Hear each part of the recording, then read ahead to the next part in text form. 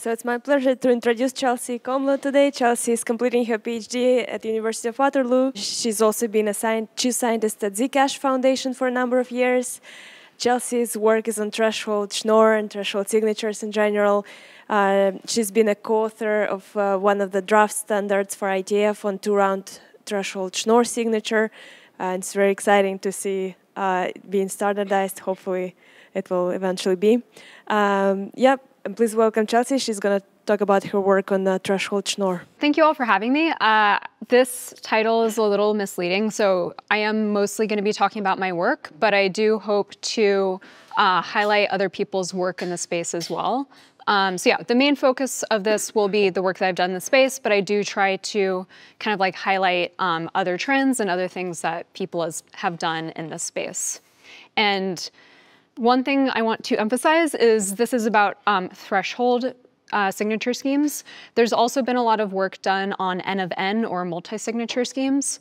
So I'm not going to be talking about that, but there has been like very similar work and parallel work in that space, and we can talk about it, but it's not something I will be reviewing today. So I guess just a little bit about me. So I like to call myself a real-world cryptographer. Before I went to grad school, I was actually an engineer for a number of years. And I did things like I worked on encrypted mail for Enigmail. I helped contribute to the off-the-record messaging protocol, which the Signal protocol is based on. And I also contributed to the Tor protocol as well. And in my work recently, I've been part of the Zcash Foundation, and I've helped contribute to informational drafts within the IETF. And really, like, my experience as an engineer has influenced how I do research, and it influences what I design and the decisions I make in the protocols that I work on.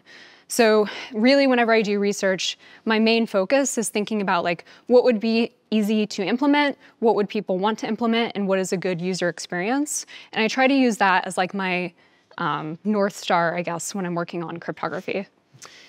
And so yeah, overall, this is about threshold Schnorr signatures, but I would love to collaborate, and I am really excited to be here and learn about what everyone else is working on as well. A lot of work I've been doing right now is on threshold Schnorr, so it's kind of been a wave, but it's something I'm now starting to look into other areas beyond just threshold Schnorr.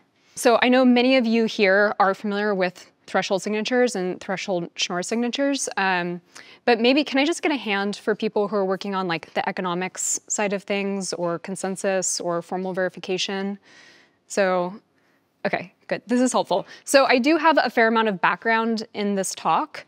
For many of you, this will be a little boring. I try to have like things that are not boring to those of you who are in the space, but I will go through some background for those of you who are not familiar with this work. So just to recap what a threshold signature is, so it's a public-private scheme where, similar to a single-party signature, you have one public key that represents a group, but then you have some set of parties, each which hold a secret share.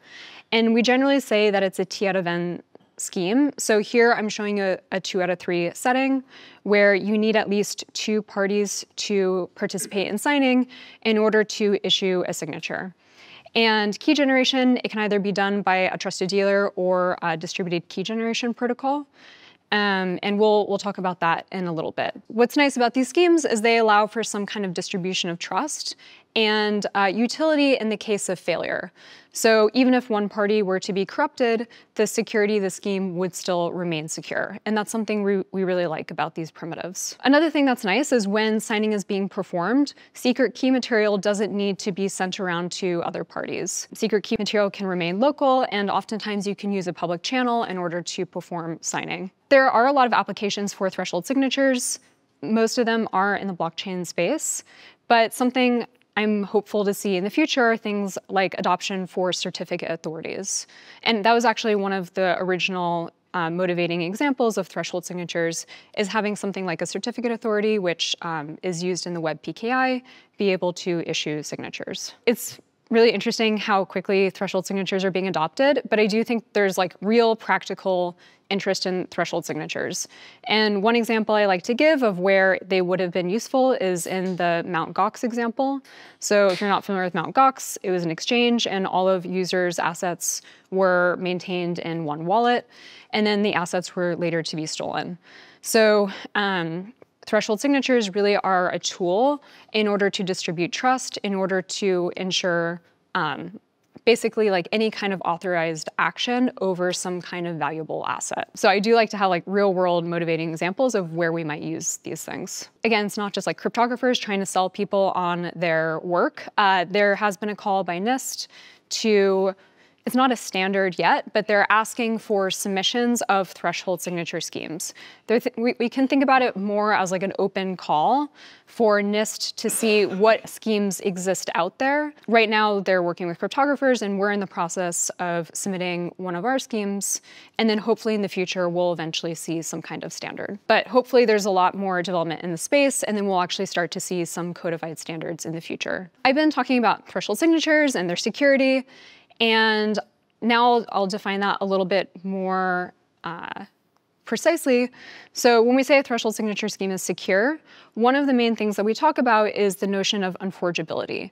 So we want to make sure that some adversary can't forge a signature. That's pretty intuitive. That's something that we would say for any kind of signature scheme. Another thing we need to think about for threshold signature schemes is the notion of liveness. So basically, if you do want to create a signature, the system is able to do so. And I do think liveness is sometimes lost when we talk about threshold signatures, but both notions are quite important. So even if you had a scheme that an adversary wouldn't be able to forge a signature, if they were able to prevent funds from being used, then that's also an attack we need to think about. And then one more terminology I'd like to throw in there is the notion of robustness. I just told you about liveness. Basically, robustness is a technical term that we use to say that the protocol should be able to succeed as long as T players participate honestly. So it's basically a technique that we use in order to achieve liveness. I'll use this term later in the talk, but it's something that I just want to say it's a means to an end in order to achieve liveness. So I'm going to show you an unforgeability experiment, and this should look similar to what you would see for a normal signature scheme with a slight twist in that the adversary is able to participate in the protocol. So basically, we say a threshold signature scheme is secure as long as the adversary can't output some forgery. That forgery means that the message was not queried to any of the honest signers, and the signature is valid with respect to some public key. The main difference in this experiment is that the adversary is able to determine which of the parties are corrupt, and then it's able to receive secret keys for any of the parties which it chooses, as long as the corruption is within some threshold. Here, I'm just modeling unforgeability by key generation happening by some centralized party. You can also model this using DKG. You can model the DKG in the experiment, but here I'm just showing keygen as being done by the experiment itself. And then, yeah, throughout the experiment, the adversary can interact with honest parties. It can query any of these signing oracles on messages of its choosing. And then the win condition, as I said, is that it should be able to output some forgery. So this is a game-based definition of unforgeability. I know, I think Yehuda tomorrow will be talking about simulation-based notions, but here I'm modeling this as a game. And like I said, the adversary is allowed to participate as a signer. Okay, so now I'm going to remind you all what Schnorr signatures are, just really briefly. So a Schnorr signature scheme is just a zero-knowledge proof of knowledge that's bound to the message via the fiat-Shamir transform. So for Schnorr, it's very simple. We generate a key pair, so it's just some secret key, and the public key is the generator raised to that secret key. To sign the message, we sample the nonce at random, and then we generate the commitment, which is just the generator raised to that nonce. Challenge is the hash of the public key, message, and commitment, and then the response is the nonce added together with the challenge and secret key. And then for verification, the verifier rederives the challenge, and then they just check in the exponent that this relation holds. So the verifier receives the public commitment R, the public key, and the challenge, and then they check that in the exponent Z satisfies this relation for the committed values. Do you know exactly what Schnorr patented about this idea? That is a really good question. Is it actually folklore, or did he patent something? He definitely patented it. So proof of knowledge. I don't know if it's proof of knowledge. It might have been how the nonce is used, given how the structure of ECDSA is different. So if I had to guess, it must have been this like linear check, given how like ECDSA you don't have that same linearity. But I've not looked at this. I guess, sorry, to repeat the question for those on Zoom, the question is, do we actually know what Schnorr patented in terms of this check? Okay, so yeah, so I just reminded you what Schnorr is. So the main challenge when you're designing multi-party Schnorr signatures, there's actually two. So the first challenge is how you actually share this nonce. And the second challenge is how you share the secret key. And when you look at these different types of schemes, the differences between the schemes really comes down to the strategies that they take for these two different questions. I'm not going to focus too much on how the secret key is shared. I'm going to focus more on how the nonce is shared, and I'll just show you one strategy for how the secret key could be shared. One strategy, again, for those of you who are familiar with Shamir, you can tune out for this, but for those of you who are not, basically what you could do for sharing the secret key is you can generate a polynomial where this constant term is the secret key. Each party will then just get a point on that polynomial associated with their identifier, and the public key will just be the generator raised to the secret key, and each party will get their secret key share, where that share is a point on the polynomial and the public key. So right here, I'm just showing you plain Shamir secret sharing, but where the public key is the generator raised to this constant term. And this is used in many of the schemes that I will talk to you about. And then just so all of us have notation, later I will show you this implicitly, but to recover the secret key, we just do polynomial interpolation where this lambda I is the Lagrange coefficient. So just to interpolate, we take at least t+1 points and we use Lagrange interpolation to interpolate to the secret key. So I just showed you how you can do key generation in a centralized manner. You can do all of this using a DKG. I'm not going to show you how to do that, but it is something that we can do, and we can talk about it more later if you'd like. Basically, the main difference with the DKG is no party knows the corresponding secret key. Okay, so that's background for those of you who are not familiar with this area of work. So I'm going to talk to you about the past. A question I have gotten quite a lot, or at least I used to get, is why are we looking at multi-party Schnorr signatures now? And I think that's a really valid question to ask, given that Schnorr signatures have been around for a long time. And I think like some people have said, well, Schnorr signatures have been around for a long time. Why don't we have good multi-party Schnorr signatures now?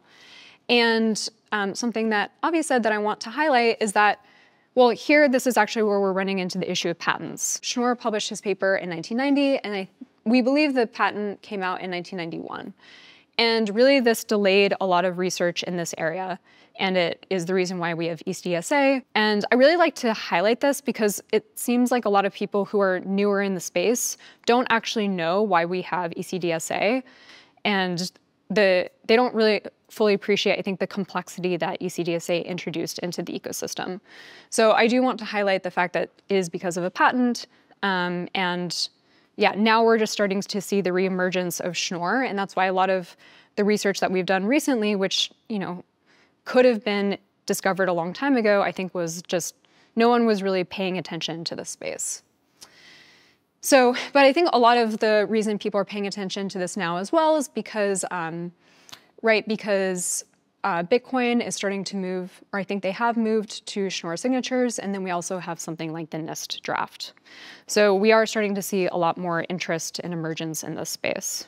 Another thing I want to highlight is like something that is said about Schnorr signatures is that they're easy, and it's an easier quote unquote problem than ECDSA.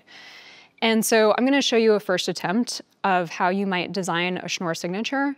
And this attempt was done in the literature, myself and my co-authors have made a mistake with this first attempt, and it's easy to do, and then we'll look at the fixes that were developed around this attempt. Okay, so a first attempt of how you might design a Schnorr signature, a multi-party threshold Schnorr signature, is you might generate the nonce. So each party might generate the nonce and the commitment, and then they would send all of the commitments to each party, and then they would receive commitments from each party. And then the group commitment would just be the product of everyone's commitments. Okay, so super simple. The challenge would be the same as in single party Schnorr, and then the response would look very similar to as in single party Schnorr. So you'd have your nonce, challenge, secret key, but then we would actually additionally add this Lagrange coefficient into this relation. Then all parties would output what I'm going to call signature shares, and to combine, to get the actual output response Z, you would just sum all of the signature shares, and then the signature would be this group commitment R along with the response Z. And this signature would be valid under the Schnorr relation check. This scheme is secure in a sequential setting. So if you were issuing one signature at a time, this scheme would be secure. But what's interesting is it's actually not secure in a concurrent setting. And I think this comes down to the question of security proofs and how do we model security proofs and concurrency. There's proofs in the literature that only considered sequential security and didn't think about concurrent security. And so this bug was not actually caught for a long time. What I mean by concurrent security is that you have some adversary which is able to perform the first round of signing many times, and it's able to get many of these commitments before it decides which signing sessions to complete. And in doing that, it's able to lead to a one more forgery attack. This attack not only influences threshold signatures, it also impacts multi-signatures and blind signatures as well. So this kind of concurrency attack where the signature is linear does come up quite a lot, not just in threshold Schnorr, but in other linear type signature schemes as well. Basically, the overall strategy to this attack is that the adversary needs to be able to query honest parties for their commitments before revealing its own commitment. So this is like one thing that's necessary for this attack to go through. I guess I'll just kind of show this. I had some more detailed notes, but I'll just show this to you in more detail. So really for what I'm referring to here is the ROS attack, and what the challenge to the adversary is given L signing sessions, the challenge to the adversary is to find some challenge C star such that C star is the sum of challenges from valid signing sessions. And this looks a little intuitive. You would think that this would be hard to do, but this is the ROS problem, and it's been proved that it's actually not hard. So you can solve this problem in time relative to the number of open signing queries that are allowed. Okay, so, right, so basically that's what our one more forgery adversary has to do, and we know that they can do that with the scheme that I just showed you. Okay, so that was the past. So two main approaches in the literature have emerged of how to fix this problem. So one technique to fix this problem is to force the adversary to commit to its contributions. That's like, I would say, approach number one. And approach number two is to essentially tweak the signature after the fact. And we'll look at both of these approaches next. So now I'm going to talk to you about, I guess, the present and where some of the current literature lies today. So this first solution, force adversary to commit to its contributions, it is exactly what you'd expect. So we can take that scheme that we just looked at, and again, each party generates its nonce, its commitment, but then it generates essentially a hiding and binding commitment to its commitment. So here you could just hash the nonce, the message, and the signing set, and then each party will issue this commitment to all other parties. So they're not actually revealing their RI, they're revealing a commitment to it. They receive it from everyone else, and then they open and receive the openings from everyone else. Okay, so this is just a plain commit open protocol. Here I'm showing you some work. So this reflects a scheme that I worked on called Sparkle. Similar techniques have been used in a scheme called 0S, a scheme by Yehuda in a couple years ago, and a scheme by Musig before then. So why does S need to be included in that hash? Yes, that is a good... Is that a technical, there's an issue for that? Or yes. Is that like session ID? We needed it for the simulation, basically to... Distinguish which session? But I mean, if you had a session ID, wouldn't that be enough? Because, so at least for the way we proved security, you need to program. And if you didn't know the S and you only had the message, then the adversary could query across different messages, but different signing sets. And so the commitment R would change, for example. No, yeah, so I know. So what you just said there sounds like if you just had a session ID for each signing session. Oh, sorry. Then that would be suffice to distinguish essentially the different. Yeah, I think that could work. In general, the feedback I've heard from engineers is that session identifiers are hard to enforce. So here, instead of using session identifiers, we use the message and signing set. It is true that, yeah, with like a unique counter, you could probably get around that. When I've talked about session IDs with engineers, there's generally the question of like, how do you enforce consistency? How do you? But doesn't the adversary can create several sessions with the same set, right? Mm-hmm. And somehow you don't need a different oracle to program from the. It's the combination of the message, signing set, and the nonce. And all of those things together we're able to simulate. Mm-hmm. Yeah, I can go over the proof. I don't go over the proof in too much detail here, but there are differences in when the message and signing set are sent. So in some proofs, you can send it in the first round. For adaptive security, we had to send it in the first round. If you have static security, you could only send it in the second round, for example. So basically with the scheme, it is nearly identical to what I showed you. However, we just have this commit and open strategy, okay? And so with this, we're able to get concurrent security. So basically, this is a secure scheme. It does have 3 online rounds, and it's not robust. So it is a step up from what I just showed you, but there's some disadvantages as well. The next strategy you could do, so if you don't want a commit reveal strategy, the next strategy that you could do is essentially use a tweak. We know how to describe this now after we designed Frost, but when we designed Frost, we didn't actually understand that's what we were doing. But really, like, this is a strategy to tweak the signature in a way that the adversary doesn't have control. So basically for Frost, what we do is instead of generating 1 nonce, we generate 2 nonces, and then we generate 2 commitments to those 2 nonces. Then instead of committing to those nonces and revealing them, we send those commitments directly in the clear, and we receive them from everyone else. So essentially, you're just sending tuples around. Then each party derives a hash of the public key, message, the commitments from everyone, and then this I in this tuple here is the identifier. So you're also hashing in essentially the signing set. So really what you're doing here is you're hashing in everything that was in the transcript of the first round. The commitment is then the combination of each party's commitments in conjunction with this hash, which serves as the tweak. And then you derive the challenge in exactly the same way as single party Schnorr. And then the response uses both of these nonces in conjunction with this tweak, and again, the challenge, secret key, and the Lagrange coefficient. Combining and verifying is, again, exactly the same. So we just sum everything up, and then the verification is the same as in single party Schnorr. So in talking to engineers about the scheme, the reason why they like it, so the reason why it's appealing to them, there's a few things that they like over other schemes. One, the first round can be batched. So I do know of implementations that do batch the first round. Another thing that they like is the fact that the first signing round is agnostic to the message in the signing set. So you could start the first round. If someone doesn't reply, or I don't know, maybe one party has run out of nonces, you don't need to restart the protocol at all. You can just continue forward with whoever is available.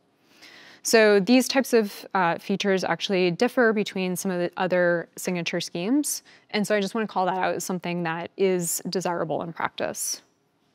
So this requires maintaining state across signing sessions, right? Yes. So that's, I feel, is it okay, or I don't know, what's its fit? We will actually get there. Yes. So yeah, that is a great, so I'll repeat the question. The question is, or the comment actually is that this requires persisting state between signing sessions. Is that okay? And I think ideally, no. So I think, and I'll talk about this in a little bit, but ideally that we wouldn't have that state. So it is used now, but it's not something that I guess is necessarily desirable. So I'm assuming you'll talk about it, but how does this get around this ROS attacks? Like, what's the intuition? Yes, that is interesting. I I don't actually, so the intuition is a little hard to think about. I guess some intuition is whenever C changes, whenever whatever goes into C changes, this A also has to change. So everything that's in this challenge, the public key R in the message, if the adversary were to say like, try another set of commitments, this A completely changes. And I think it's that interplay between these two that like intuitively means that it's secure. So in the scheme that I showed you before, where it's just R plus C times the secret key times lambda, the adversary would be able to essentially take the honest party's commitments and then try its own commitments in a way that wouldn't actually change the honest party's signature except for the C. So, So R depends on the message here. The big R, the nonce that's used for signing, isn't fixed. The message changes it, I guess. That's one like very syntactic difference. Okay. So adversary cannot So you see, like the R is R1 RI times SI to the A, and A is a hash that includes the message. Yes. So the previous thing, you could basically, the adversary could start a bunch of sessions and have all the R's listed. And now those are fixed, and now you can mess around and pick messages. Okay. Ah, I see. Okay. So basically, the R, you can pre-compute the R's, the RIs, and the SIs, but then what gets used is actually message dependent, and therefore there's no way to sort of use that up in an attack. Yeah. I see. Very nice. Yeah. Yeah, we don't have like a formal argument for that. Like the proof, we have a proof and it goes through. So I can talk about the proof. We're trying to formalize what this intuition actually is. It comes up in other areas. So like, for example, right now we're trying to prove the adaptive security of frost. And we need other proof techniques. Basically, we need a straight line proof technique. And with that, we actually do need something more rigorous than when the C changes, the A changes. But it's like a funny thing. I think we're working on trying to formalize this more right now. So yeah, so I guess like, nice. So we have something that's 2 rounds. It solves the concurrency problem, but it's not robust. So that's one of the downsides of Frost and one of the reasons that have led to some of the work that I'll be talking about next. I can talk about the security proof a little, but just sort of highlighting how these schemes differ from each other. So the commit reveal protocols have 3 signing rounds, but they're also able to be proven secure under more standard assumptions. So Yehuda's scheme is proven under Schnorr with aborts under simulation-based notion. And then we prove Sparkle, which is a 3-round scheme under discrete log in the random oracle model. For Frost and its variants, we need an interactive assumption. So we do need what's called the one more discrete logarithm assumption, which is an interactive assumption. I will talk about the lower half in the next few slides. So just to kind of like show you this reduction, I'll talk about it very briefly. So, and I'm showing here this A. So this is algebraic one more discrete log. When we first wrote the proofs, we wrote the proofs under the one more discrete log, which is a non-falsifiable assumption. The algebraic one more discrete logarithm assumption is weaker. And so in our submission to NIST, we're writing the proof under AOMDL. So this is a work in progress. But basically the way the proof works is your reduction gets L+1 discrete logarithm challenges, and the goal for it is to return L+1 discrete logarithm solutions, but you also have access to this discrete logarithm oracle. So you're able to query this oracle on a group element and receive essentially the discrete log of your query. And for our reduction, we use that oracle in order to simulate signing. So that's how we're able to simulate 2-round signing, by using this discrete log oracle. We haven't written an impossibility result that you need interactivity in order to have this 2-round proof, but I suspect there's an impossibility result, but I haven't gotten there. So yeah, so basically that's how we use this interactive assumption, is to simulate signing. Can you go back 2 slides? when you said it was one offline and one online, isn't this like the first two messages are completely independent of the? So that's what you mean? So yeah, so you could perform this first message in a batched manner. So you could send out many, many commitments at once, and it's not associated with any message or signing set.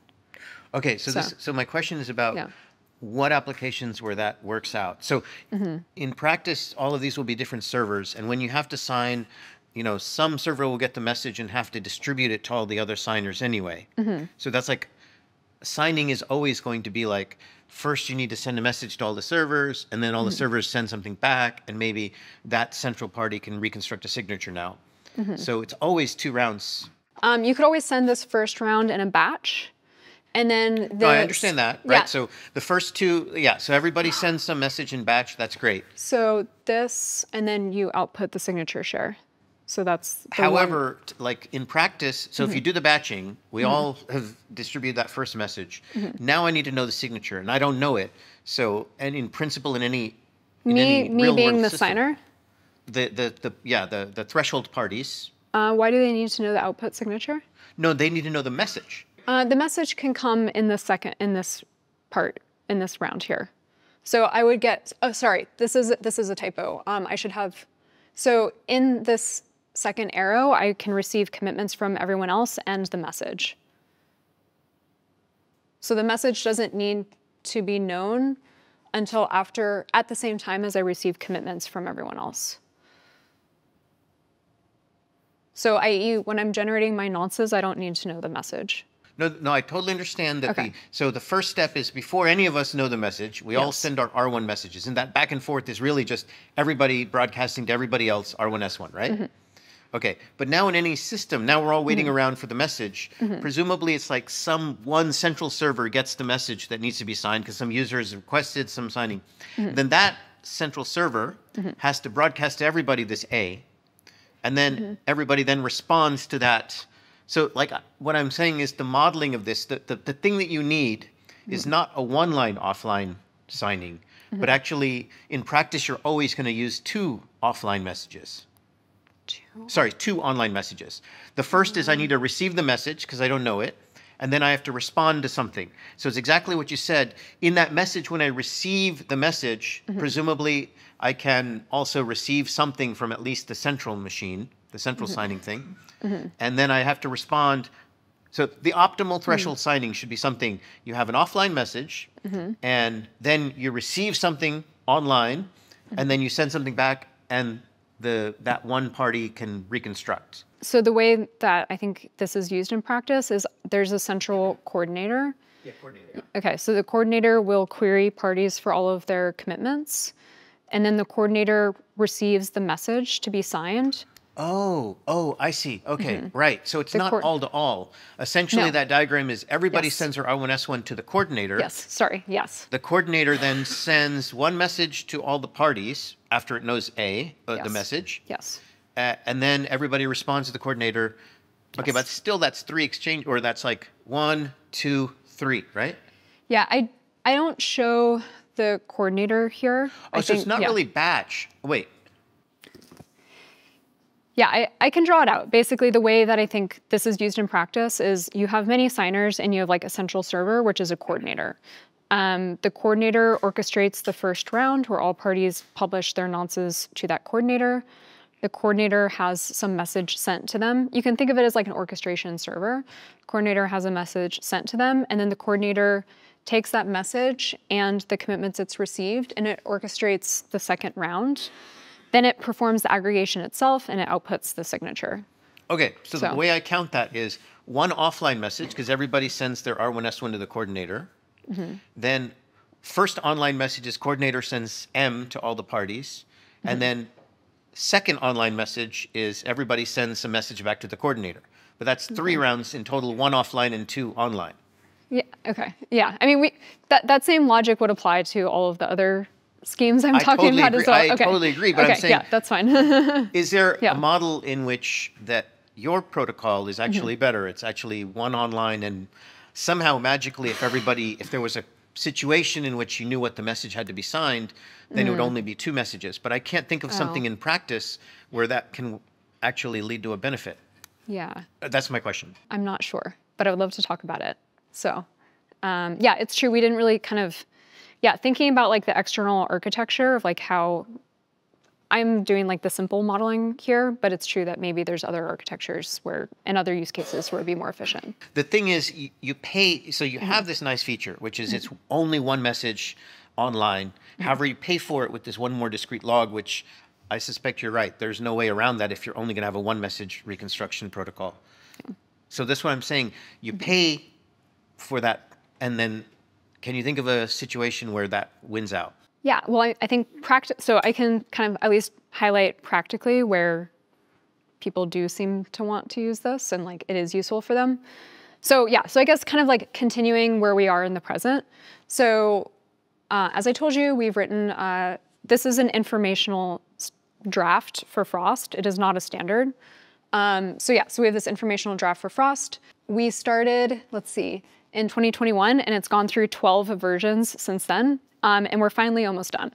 So for any of you who are interested in standardizing your cryptography, it takes years and many iterations, but you do eventually arrive at the end. So we've finally almost completed this saga. Chelsea, can you talk a little bit about the process, like how it looks like and what's involved? Yeah, so so myself and my co-author Ian did contribute to this. We didn't just like throw it over the wall to engineers. We helped write this draft. But basically it was us and then like working with engineers to take everything that was in the paper and codify it in a way that's more specific. So we have everything, I didn't write this part of the draft, but there's things like cipher suites in there, how you hash, basically like the order of hashing, like, I don't know, diagram, like more in-depth diagrams basically. So for CFRG, they're a little less strict about what goes into it. Right now we're working on the NIST draft, and that requires a lot more effort and in-depth kind of analysis. But for this, it's basically so that an engineer could take this and implement without having any questions about how to do so. And what goes next? When the draft is ready, you submit it for review, or you participate in meetings where voting is happening? Yeah, so we just got the final review, so it should be published as an informational draft soon. But I think it went through like 10 different rounds of review, so it took a while. I guess in conjunction, the Zcash Foundation has written their own specification about how they use Frost in practice. And so they've implemented Frost, and now they're starting to work on developing wallets that use Frost and starting to use it within the ecosystem. I want to highlight really quickly the team we have for NIST. And I guess like one thing I kind of want to say in terms of what I've learned as someone who worked on the initial protocol and then has like worked on standards since then and had people use it in practice. And like the one thing I really want to emphasize is this is not a 1 or 2-person effort. A lot of people have contributed, both like in the follow-up papers on Frost, who have looked at the protocol and helped even better formalize the security proof and notions. And like right now we have a lot of people on our NIST submission team spanning many different organizations. So I think something I just want to say in reflection is like, it's fun to write papers, but really to like build and deploy cryptography for the long run, it's been a lot of like building community, working with people who are, experts also in the field, and kind of building a coalition. And that's something I think we've done pretty well. And this is very much like a team effort. So I just want to highlight some of the people on the team who have been contributing and helping lead to this as well. So this is a fun slide. So this is where I know Frost is being used in practice. Every once in a while, I like to go to GitHub and I try to find repositories that use it. There are people or organizations that I know that use it internally that I can't talk about, which is unfortunate.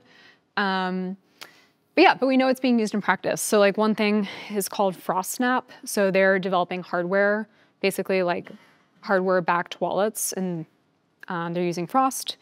So Frost is deployed on a satellite for CryptoSat, which is kind of fun. They like the low latency for Frost. I can actually show. So that's where they need it, but that's where they need.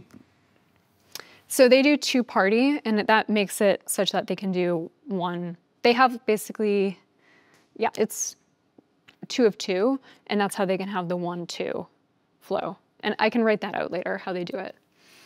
But yeah, for them, one round is very important. Okay, so yeah, so it's been really fun to watch this being moved into practice, and I guess like working with so many people and helping arrive at that goal. What I want to do now is I actually want to highlight some open problems or things that are developing in this field that I think are really promising. So a lot of this is not my work, so I will do my best to talk about it. But really, I just want to tell you some of the things that are happening in threshold Schnorr signatures that I think are exciting and that I think will further continue to move the needle in how usable these schemes are. So I basically told you a lot of the schemes I just showed you are not robust, and robustness is very important for the notion of liveness. And so especially in settings where you have a lot of servers or you need liveness in order to do something like consensus, having robust schemes is very important. There's been some really interesting work in making threshold Schnorr signatures robust. So one scheme that's been worked on is a scheme called Roast. So it's basically just a wrapper to Frost, and it runs like simultaneous signing sessions using Frost. But some more recent work that I think is really interesting is a protocol called Sprint. So Sprint essentially allows for performing many signing sessions in batch. What's been shown is that if you use the Frost technique of essentially using these 2 random nonces, you're able to get concurrent security. So I think you can either use Frost or you can use a randomness beacon, but if you don't want to use a randomness beacon, basically the 2 nonce trick plus Sprint allows for concurrent security of performing many signatures in parallel. So yeah, I just want to kind of like quickly highlight some work that is being done that I think is promising, and it would be interesting to see like how much more performant these schemes could be. Another thing that I think is important but is a hard problem that doesn't have a really clear solution is the idea of statelessness. So the schemes that I showed you before are randomized, so they require every party to keep state in between these signing rounds. And something that would be quite useful as a countermeasure is instead having deterministic schemes that doesn't require this kind of state keeping. So just to like motivate statelessness a little bit more, so as I basically told you, for something like Frost, all parties sample randomness at the beginning of the protocol, and then they have to persist that state all the way to the end, and the state is very sensitive. So key recovery attacks are possible if the state is reused, for example. So it's very important that the state is persisted carefully and correctly. And for engineers, that means you require locks and careful deletion, and that's like a hard thing to do in practice. There has been some work done in stateless signatures, and I'm going to talk about some work that I did recently. There's other work that has been done as well, and I would sort of characterize it in terms of efficiency. So there's some schemes that, I guess I would characterize as a little less efficient that have used snarks or generic MPC. And then there's some work that I did recently that doesn't use either of those, but there's a trade-off in that it requires honest majority.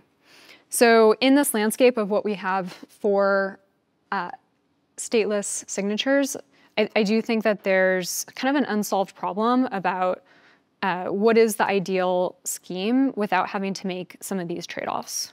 So what's your vertical axis? What's on the left and on the right versus on the right? Oh, sorry. So randomized and stateless. Sorry. Yeah. So just to show you, like, there's been a lot of work done on the randomized side, but on the stateless side, there's not quite so many. And I think hopefully we see more. Actually, this has been done in practice. So I'm going to show you an attack. And this is actually someone who's an auditor told me that they had seen it. So it's kind of fun to highlight.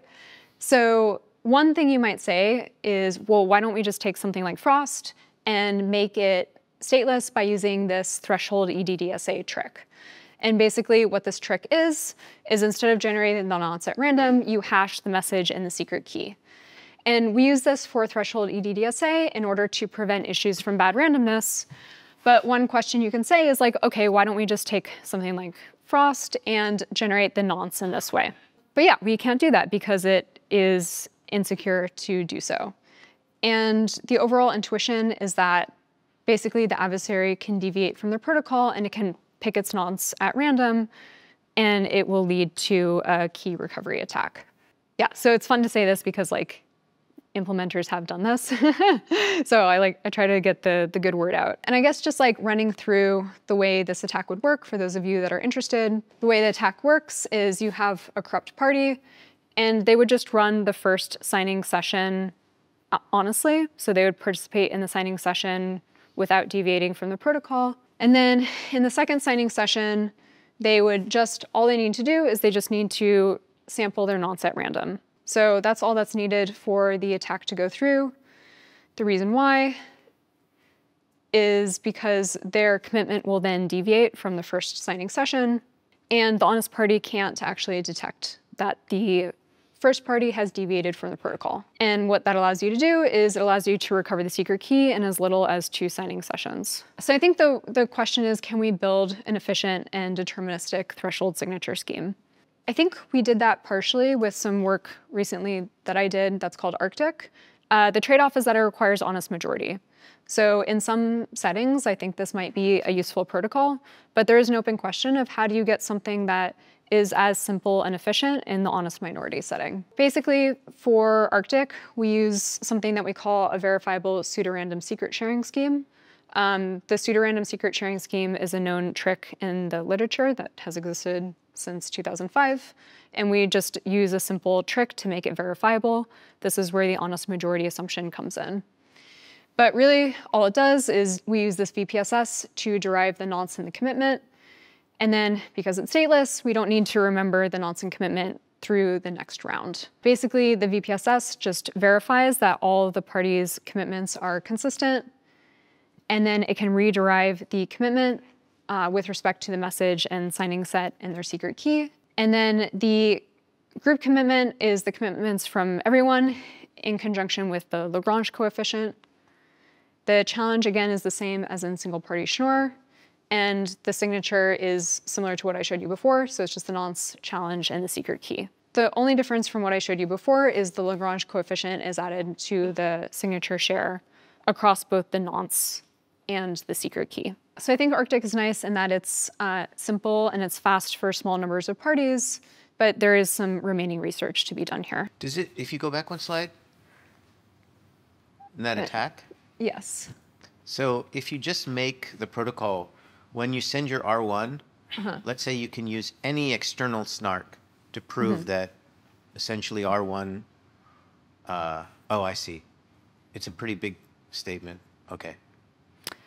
Yeah, so there's a scheme, MusicDN, that uses snarks to prove, to basically prove that the nonce is generated correctly. That would solve it? There's no other attack? Let me take a step back. So they use a snark to prove that some deterministic function was evaluated in order to generate their nonce. So, like the trivial ways you could do the EDDSA trick where you hash your secret key and message, and then you could use a generic snark to prove that you generated your nonce correctly. And so that works. That's stateless and also Yes. robust against n-1. Yes. So the idea is like, how do you do better than that? Something that I think is interesting is basically what I showed you. So Arctic is very fast for a small number of parties, and then there's some crossover point as the number of parties grows. So essentially, snarks has a crossover point with the techniques that I just showed you. So for a large number of parties, using a snark is probably better.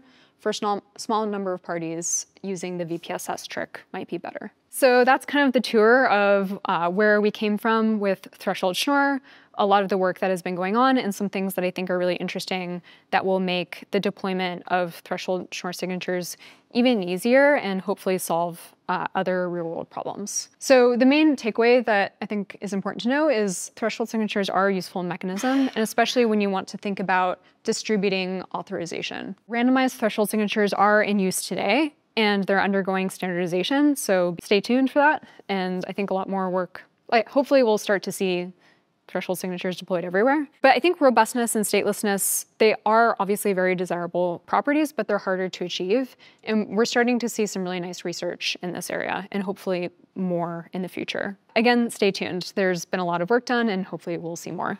A good question. Yeah. Curious if you looked at the prevalence of Schnorr signatures in Bitcoin. Do people start using it more, or still stick to ECDSA, you know? Yeah.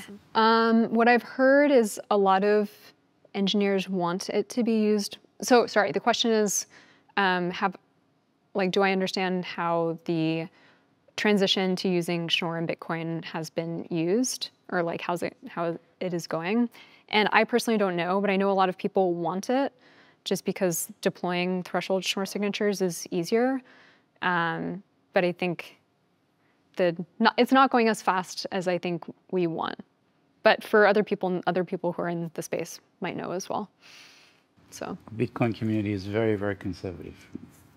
They don't want to change anything. Any change to Bitcoin is very, very, very slow. It's a very different culture to the Ethereum. But still, they now support Schnorr together with ECDSA. So they now should support Schnorr signatures, transaction. If they were conservative, then they would be using Schnorr to begin with. Conservative in a different sense, not in our notion of conservative. Bitcoin, hardcore Bitcoin people don't want to change it. Thank you.